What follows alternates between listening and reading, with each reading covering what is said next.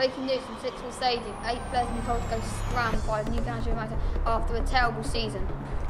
3 out of the 4 players who offer contracts have tore them up and threw back in Justin's face. This makes a very small squad.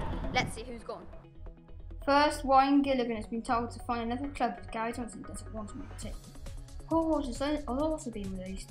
His defending wasn't up to scratch. And also, the experienced Marcus Hull and a broad Osman who scored the goal that put Liverpool out of Carling Cook has been shown the axe. Local boy Courtney Herbert did not step up to the mark. Alex Constantinou was judged unfairly without being given a game under the new manager.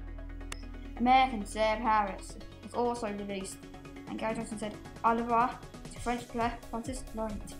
The biggest surprise was seeing top scorer Leon McKenzie released. This is the big risk that could backfire on Johnson's career.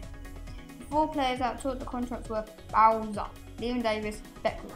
Johnson is still waiting a decision from Keith Crispin, who's been at the club for years.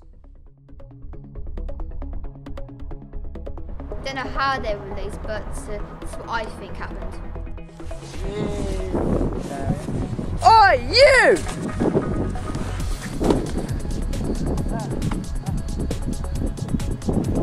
You're sacked!